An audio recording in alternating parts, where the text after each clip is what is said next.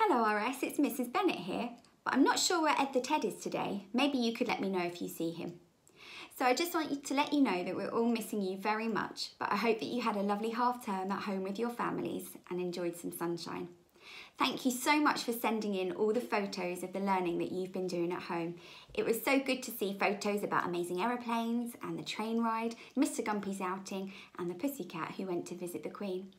And I'm pleased to tell you that from now up until the end of this term, we're going to continue with some more fantastic learning all about traditional tales, starting with one of my favourite stories, which is Jack and the Beanstalk. But just to warn you, in the story, there's a giant with a very loud, booming voice. Oh no, I hope that's not the giant. Oh, it's Ed the Ted.